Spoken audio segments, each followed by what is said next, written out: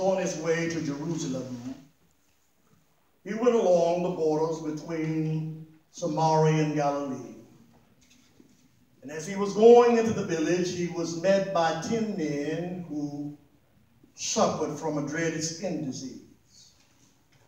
They stood at a distance and shouted, "Jesus, Master, have pity on us." Jesus saw them and said unto them, "Go and show yourselves to the priests."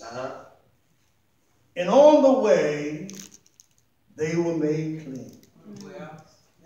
And when one of them saw that he had been healed, he came back praising God in a loud voice and threw himself at the feet of Jesus and thanked him. This man was a Samaritan. Jesus spoke up, saying, "There were 10 who were healed. Come on now. Where are the other 9? Why is this foreigner the only one who came back to give thanks unto God?" I'll preach. Jesus said unto him, "Get up, go, your faith has made you well." This is the word of the Lord. Thanks be to God. And again, the whole church said, Amen. Subject that we shall endeavor to use this morning with God's help and with your prayers. I just want to say thank you. All right. I just want to say thank you. Come on, preacher. As it is our custom, we invite each of you to look at your neighbor and say it together. Come on. I just want to say thank you. Amen. We had a need to say that, isn't that right? And I hope you said it to the person next to you, somebody who done something for you. Look at them one more time and tell them, I just want to say thank you. Amen. Amen. I thank God for Jesus. I'm thankful this morning. I thank God that he came down to earth to reconcile men back to God. And we are so much better since he came. Is that right? Amen. He came that we may have life and have it more abundantly. And then he came to seek and save that which was lost. Come on now. I was in that lost number. I know you were found. Is that right? Amen. But it was hard for him to find me. I was lost. Amen. And so he found my hiding place. Yes, indeed. And then I'm proud that he came to love, to heal and forgive. And there's an empty grave to prove that my Savior lives. And because he lives, I can face tomorrow. It doesn't matter what tomorrow may bring, but because he lives, I can face tomorrow. Because he lives, all of my fears are gone. Because I know who holds the future. And life, come on, somebody ought to hear me, is worth living just because he lives. Amen. So I thank God for Jesus this morning. I said, I thank God for Jesus this morning. Amen. If I had 10,000 tongues, I couldn't thank him enough. I couldn't lift him too high for men to see. You don't know how good the Lord has been to me.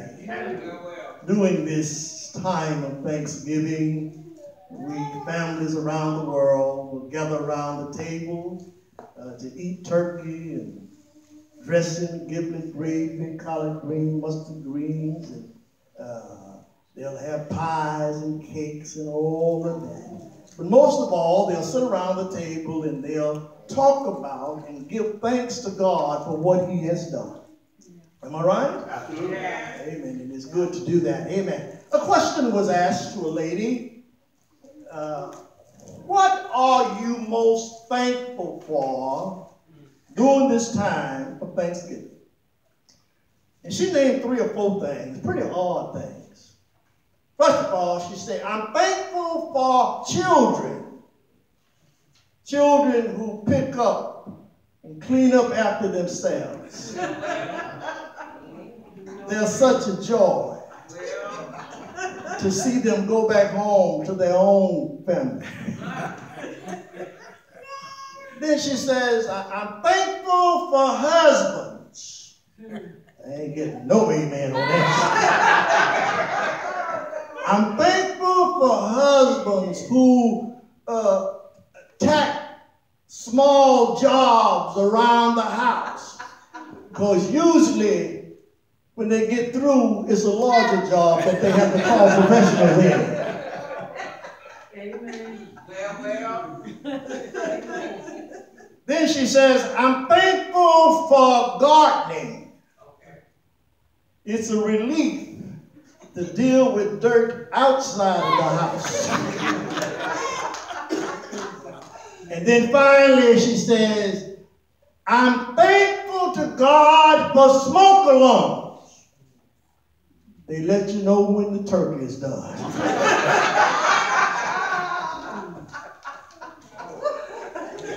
I just want to say thank you.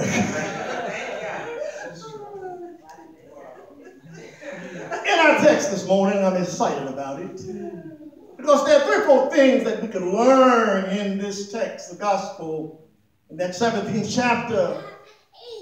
In one, it talks about the faithful or the thankful and the unthankful. Or you can say the grateful and the what? Ungrateful. And thankful and grateful people are the ones who will come back and say thank you for the things that you did for them. Yeah. Do y'all hear me in here? Yeah. Amen. In other words, they are grateful for what you did. Yeah. Now, the ones who are ungrateful are just the opposite. Mm-hmm. You can do something for them. I'm talking about real good. Yeah, amen. And they're too mean to tell you thank you. They won't call you and tell you thank you. They won't text you and say thank you. Amen. They won't do anything. They won't write you a letter and say thank you. Amen. Those are the ungrateful. And in the text, we had the grateful and the ungrateful. Come on now. 1 out of the 10 was grateful. Come on, Richard. The other 9 were what? Ungrateful. They were ungrateful. Unappreciative. You don't know anybody like that. And 2, we learn in the text that God hears and God will answer prayer. Amen. How many know that the Lord will answer prayer? Come on now. Come on, have you ever prayed? Didn't the Lord answer your prayer? Yes, sir. Didn't he answer? Yeah. Sometimes yes, sometimes no. And then sometimes he just say, wait a while. Yeah. He will answer prayer. Yes, he will. And then thirdly, we learn that you can stumble into a blessing. You're not looking for it. You're surprised by it. It's unexpected. And all of a sudden, you just stumble into somebody who blesses you. That's what happened with the lepers in the text. Amen. They stumbled upon a man called Jesus, and he blessed them with the blessing that they stood in need of. Yes, sir. You can stumble upon a blessing.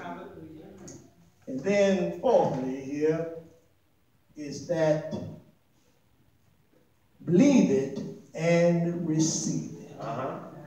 If you have faith, you can receive what you ask for.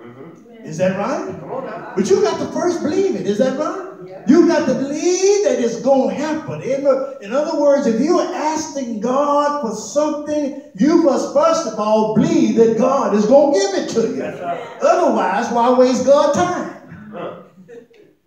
Amen. I've been asking for the thing, and I sure believe He's going to give it to me.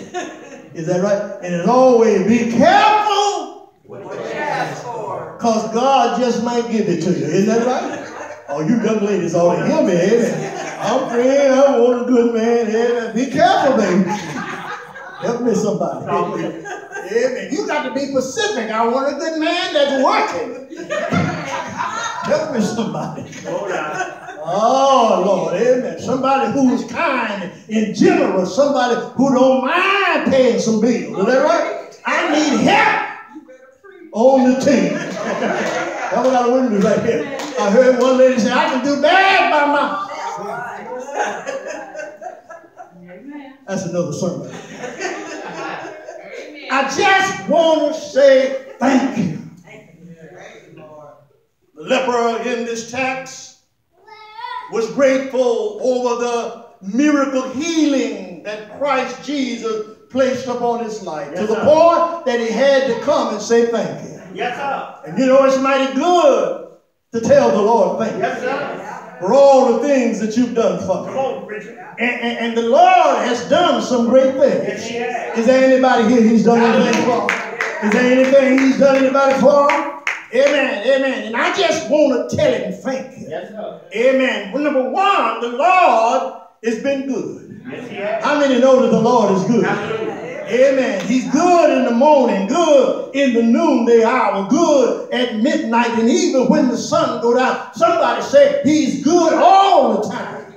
But all the time the Lord is good. And he's so good, number two, is that he blesses us with the blessings that we stand in need of.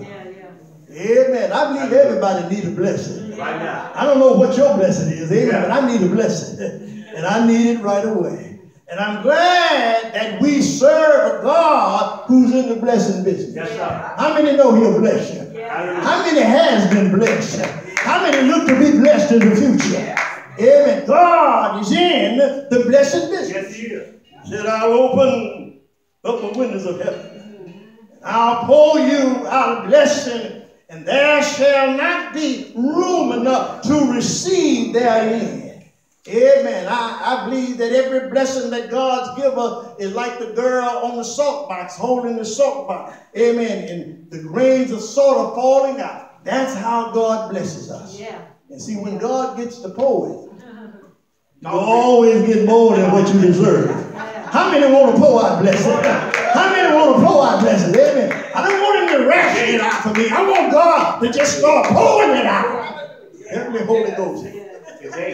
I'm getting happy in here. I'm talking about I just want to say thank you. Thank you. And then I want to thank the Lord for making a way for us. Yes, sir. Amen. How many know God is a way maker? There are some things you can't see how it's going to turn out. There are some things you don't know, amen, how you're going to get to it. Is that right? Amen, amen. Somebody say, I didn't know how I was going to get the job. But somebody spoke up for me. God put it on their heart to put a word in for you. Am I right about it? Somebody said, I didn't know how I was going to get to work. My car broke down. But the neighbor came over and said, I have 3 cars, and one of them I'm not using. You can use this one. The Lord will make a way. How many the Lord has made a way for today? Amen. You ought to tell him thank you. Then the Lord has saved us. Oh, somebody ought to shout. I said, the Lord saved us. Isn't that right? Amen. I don't know about you, but I'm glad I'm saved. Amen. I ain't what I ought to be. But thank God I'm not what I used to be. Amen. The Lord saves us. Isn't that right? In other words, he changes our life around. Amen. Won't he do it? I say, won't he do it? Won't he pick you up and turn you around? The Lord is a mighty good Savior. Yes, sir. And then he delivered me. And that's what I'm jumping up and down about. Amen. Yes, how the Lord delivered me. Amen. See, sometimes, and I remember I had a habit.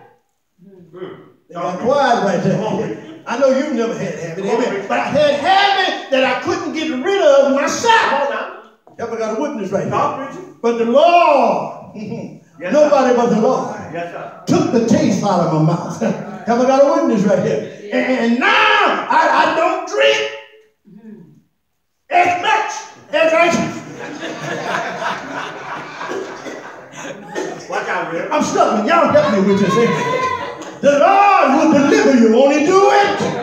Oh, I'm thankful. Amen. I just want to tell him thank you for delivering me.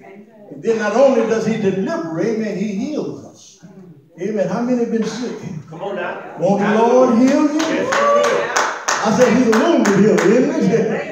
Amen. When the doctors start shaking their head, amen. Amen. Talking about we just want to make you feel comfortable. The Lord will step in. Yes, he'll heal your body. There are many here today who are on their beds of affliction, and it was a touch and go situation, but now they're here saying that the Lord healed my body. I'm glad and I thank him that he's a mighty good healer.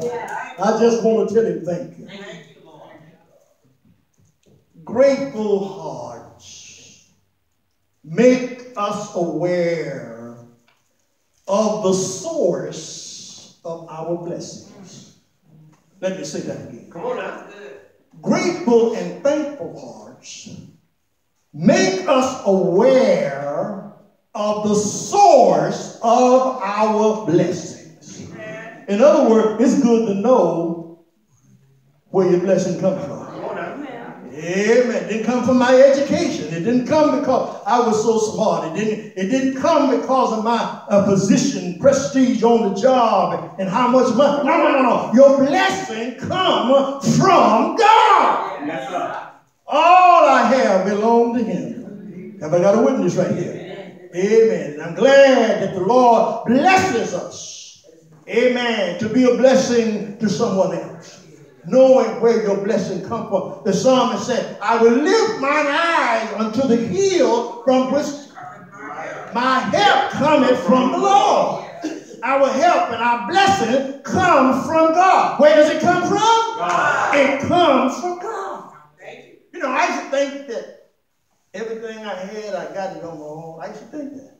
You know, you finished college, Darrell, and you did this here, and you got this here, and you got that. And then I realized it was not the education. It was not my position on the job. But it was God. Give credit to where credit is due. All credit goes to God. Am I right about it?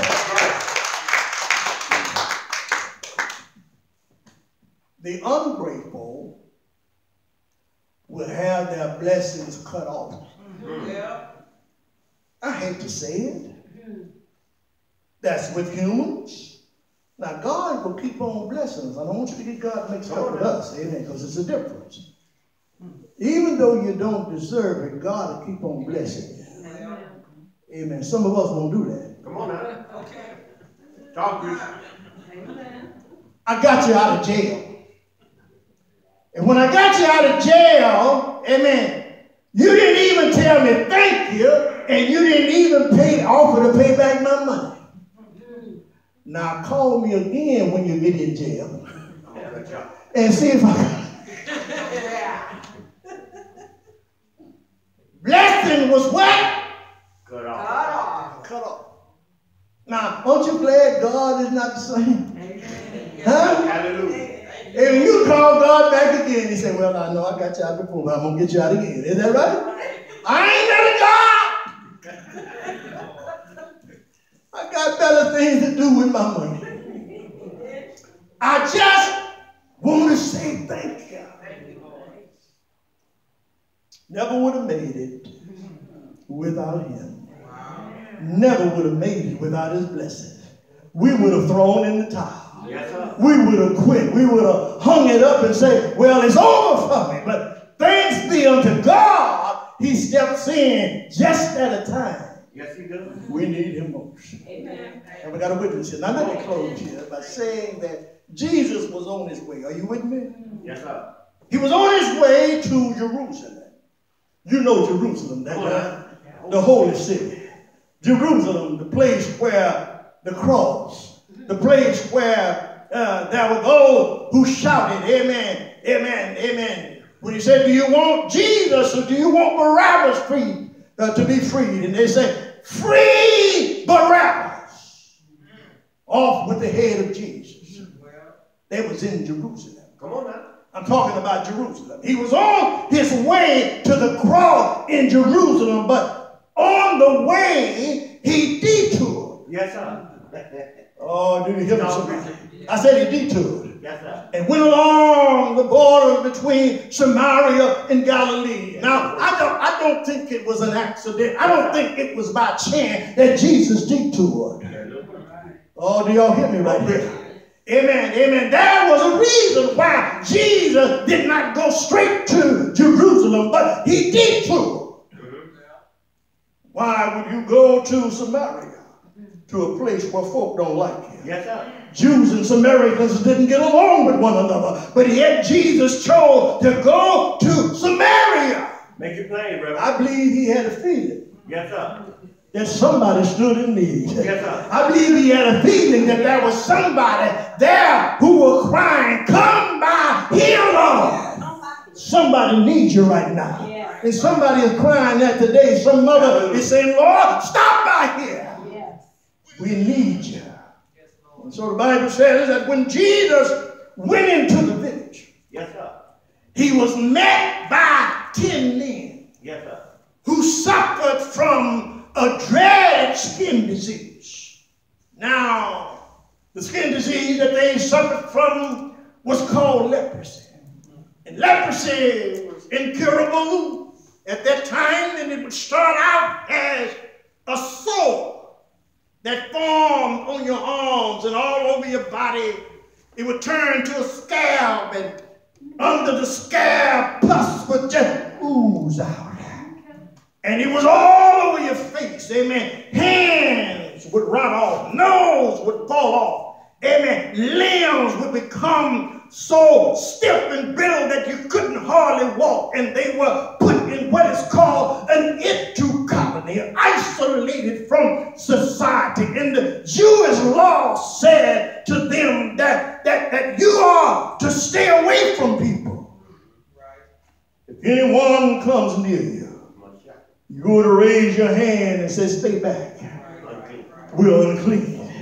Don't come no further. Have I got a witness right there? Can you get in your mind how these people, the leprosy, they were isolated, couldn't talk with nobody, couldn't walk with nobody, amen, didn't have nobody to encourage them. Matter of fact, the priest was the only one who could verify their cleanliness or uncleanness, and the priest would read their burial right to them. Come on now. So they were dead men, but yet alive. Come on now. Do you hear me, somebody? Yes, sir. And so here they saw men walking down the street. Yes, sir. And the Bible said they stood from a distance and they shouted, Jesus, Master, have pity on us.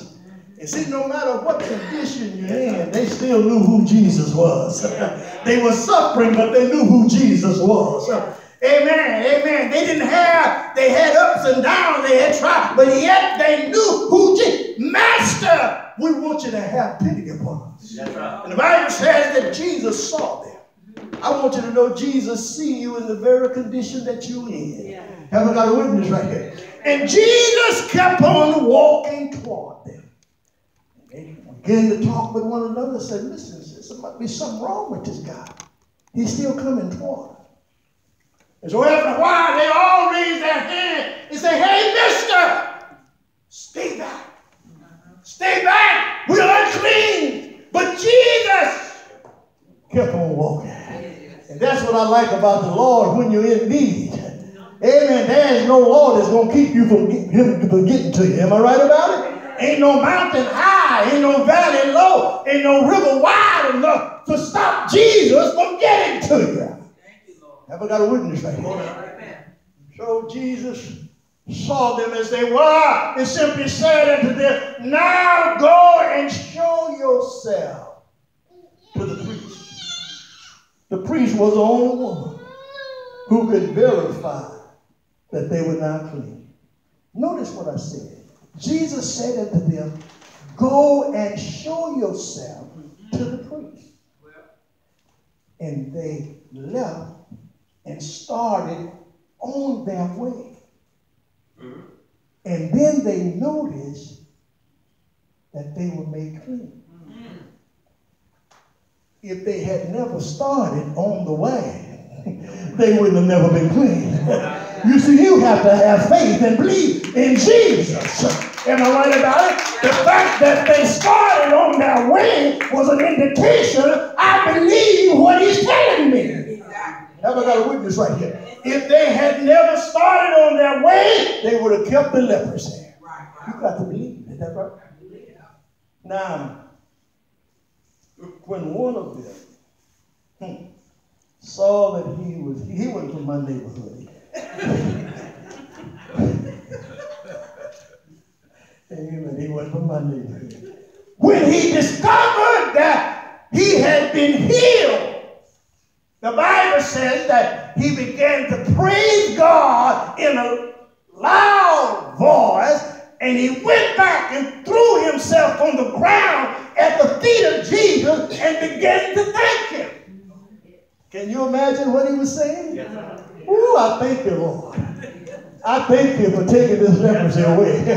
I thank you, Lord, for freeing me. I thank you, Lord, for giving me another chance. I thank you, Lord, that you were able to come into my life at a time that I needed. Thank you. I just want to thank you. Have I got a witness right here? Every now and then when the Lord has done something for you, you ought to at least tell him, thank you, sir. Have I got a witness right here? He woke you up this morning.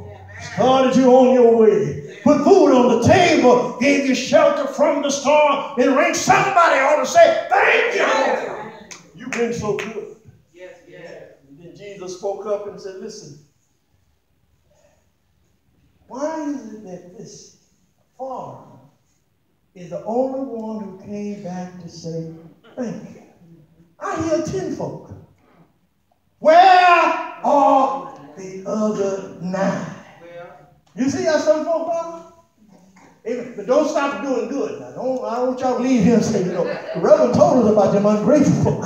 I'm going to cut them. No, don't cut them off. Amen. You have to still be good to people regardless of whether they say thank you or not. Some folk just don't know no better. You have to continue to do good because that's what God does for us. Suppose God would cut us off.